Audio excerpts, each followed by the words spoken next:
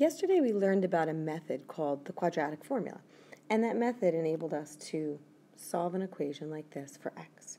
So right here you can see if we were to do it through the quadratic formula, okay, plugging in our a, b, and c, once you simplify everything, in the end we wind up with 6 plus and minus radical 7. What we're going to talk about here is another way to solve the same exact equation, and it's called completing the square.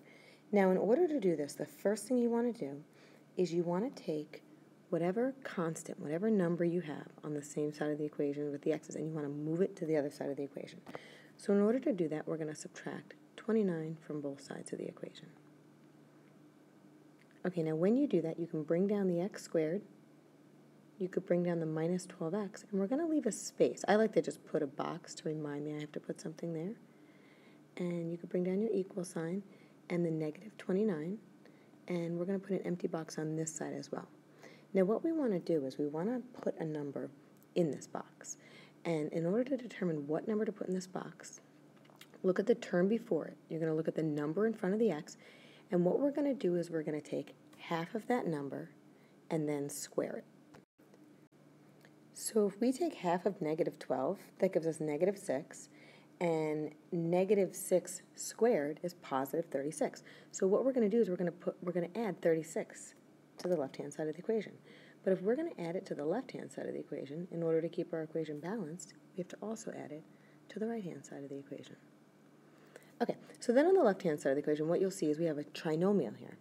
And this trinomial, what we want to do is we want to factor it. And you're always going to wind up with a repetitive factor. If you factor this, two numbers that multiply to 36 and add to negative 12 is negative 6 and negative 6. So we have x minus 6 times x minus 6, which underneath I'm just going to rewrite that as x minus 6 squared. Whenever you do completing the square, whenever you take half of a number and then square it, you'll always wind up with a trinomial that gives you a repetitive factor like this. Okay, so now on the other side of the equation, just combine your like terms. Negative 29 plus 36 is positive 7, so let's bring down a 7. All right, now what we want to do is we want to take this equation and we want to solve it for x. So in order to get rid of a square, we're just going to take the square root of both sides, and on the left side, a square and a square root cancel each other out, leaving us with x minus 6. Now, on the right-hand side, remember, when you're taking the square root of something, okay, when you're solving for x, this exponent of a 2 tells you that there's going to be two answers. So on the right-hand side, we're not just going to have radical 7.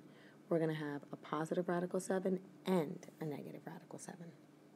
Okay, and then to get x by itself, we would just add 6 to both sides of the equation. And that leaves us with x equals, you can put your 6 first, and then your plus and minus, and then your radical 7. So we get 6 plus and minus radical 7, which, as you can see, is exactly what we got when we did the quadratic formula. So completing the square is just another method of solving a quadratic equation. Okay, now in number 2, you'll notice two things are different. First of all, the number is already on the right-hand side of the equation for us, so we don't have to move that. But the second thing is now we have a number other than 1 in front of our x squared, and when that happens, we need to divide our entire equation by whatever that number is. You always want to get it so your coefficient in front of the x squared is a 1. So I'm going to divide both sides of the equation by 3. So when I do that, 3x squared divided by 3 is x squared. 18x divided by 3 is 6x. And I'm going to just put my box right now because I know I'm going to have to fill that in. And then 27 divided by 3 is 9. And again, I'm going to put a box over here. Okay, so just to remind you, in order to find the number that goes inside our box, we look at the term before it, and we're going to take half of this number and then square it. So half of 6 is 3, and 3 squared is 9. Okay, so again, you're taking half of that number and squaring it. So we're adding 9 to both sides. Now we're going to factor this, and two numbers that multiply to 9 and add to 6 are 3 and 3. So we're going to have x plus 3 and x plus 3. And remember, when you go to factor this, if your factors are not the same, it means you made a mistake somewhere. Okay, and then we know we can rewrite x plus 3 times x plus 3 as x plus 3 squared. Now on the right-hand side of the equation, 9 plus 9 is 18, so let's bring that down.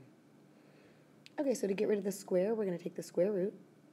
So that leaves us with x plus 3 equals, and keep in mind, remember, because this is a squared, it means there's two values that will make this equation true.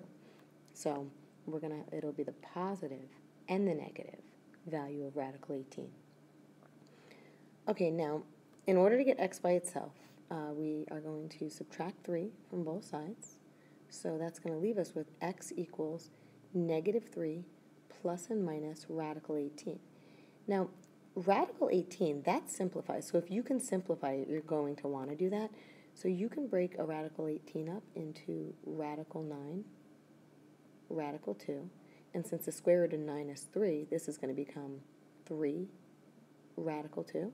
So let's just bring down our x equals negative 3 plus and minus, and this is going to be our final answer. Okay, number 3 is the last one we're going to take a look at. Now, if you notice here, not only do we again have a number other than 1 in front of the x squared, so we're going to have to divide everything by 2, but also we're going to have to rearrange this equation a little bit. Okay, so let's rearrange first. Let's just get that out of the way. So I'm going to leave my 2x squared where it is, but this negative 10x I want to move over to the left-hand side of the equation. I want all my x's together. So when I move a negative 10x to the left, it's going to become a positive 10x. Okay, and then also this 12 I'm going to want to bring over to the right-hand side of the equation. When I do, that's going to become a negative 12. Okay, now, to get it so we have 1x squared, let's divide both sides of the equation by 2. So 2x squared divided by 2 is just x squared, and 10x divided by 2 is 5x. So let's put our empty box. And then on the right-hand side of the equation, negative 12 divided by 2 is negative 6, and let's put our empty box as well. Now, this one, although I don't know if you could tell at this point, this one's going to be a little bit trickier to find the number that goes in the box, because whenever you have an odd number here, you're going to wind up with a fraction. So here's why. We want to take half of 5. So let me do that off to the side here. I'm going to over here take half of 5. So half of 5 is 5 halves. Now if you take 5 halves and square it, what you do is you square the numerator and you square the denominator. So when you square the 5, it's going to be 25, and when you square the 2, it's going to be 4. So it's going to be 25 fourths. So I'm going to add, let's see if I can fit this in here, 25 fourths to both sides of the equation. Okay, so now what we're going to do is we're going to factor this. And you may be saying to yourself, how am I going to factor that? How am I going to come up with two numbers that multiply to this fraction and add to 5? Well, it's actually not that bad, because if you take a look at number 2, when you go to factor this, whatever number is right here, okay, in front of your x in the trinomial, the two numbers within your parentheses are just half of this, right? Isn't 3 half of 6? So once you set up your parentheses, if you want to determine what two numbers multiply to 25 fourths and add to 5, it's just half of 5, which is 5 halves. So we're going to put a 5 halves here and here. And that's pretty sloppy, but those do say 5 halves.